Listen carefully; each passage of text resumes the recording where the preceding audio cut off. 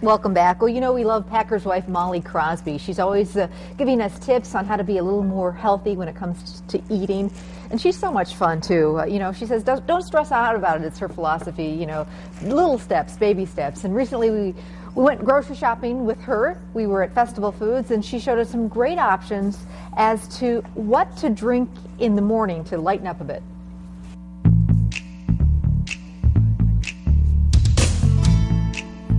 Hi again, in the grocery store, just checking out some different types of milks and why we might choose them.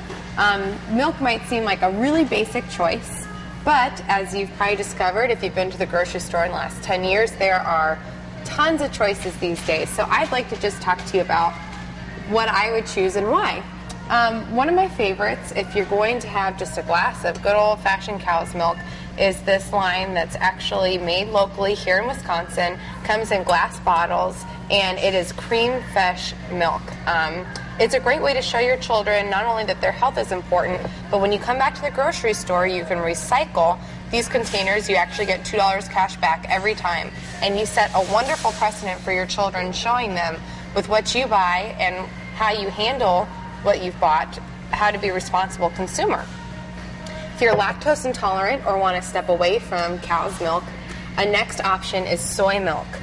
Soy milk has had a lot of press. You might have heard that it's great. You might have heard that it has estrogen. There's an opinion for every type of soy milk, and there's a lot of soy milk. So what I feel is when I'm having coffee drinks, I like to use soy milk. It has a slightly sweeter taste. It also is a great source of protein. I don't drink it every day, but I do drink it sometimes, and I really enjoy it. I prefer, however, to choose the plain option. This one was vanilla. It is a little bit sweeter, and it does have a slightly higher sugar content. And I like to have my silk soy milk with Oregon chai. I do half and half. You can do it iced, or you can do it hot. Very yummy. Next on, we move to rice milk. Rice milk is made, as you can guess it, from rice, and it differs from soy milk really only in its source, but they're both similar in that they don't need to be refrigerated until they're opened. They do have a whole bunch of different flavors. You could do chocolate, vanilla, sweetened, unsweetened.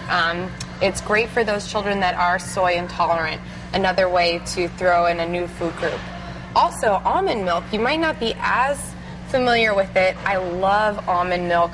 Maybe if you're like me, you're not as inclined to pick up a handful of almonds. I just don't particularly love the taste and texture, but almond milk has the same nutrient values, is nutrient dense as a handful of almonds does, but you can get it in chocolate flavor, so you know I'm going to love that. The last option that I would like to discuss that isn't perhaps as mainstream, but I think will definitely be in the future, is kefir, which is made from goat's milk, and also from reduced fat milk, 2% cow's milk. It is incredible. It has a slightly effervescent tingle. It'll tickle your nose when you're drinking it. Comes in great flavors. It's a way to get probiotics, which you might have heard of, that good bacteria that you get in yogurt that live in your intestines.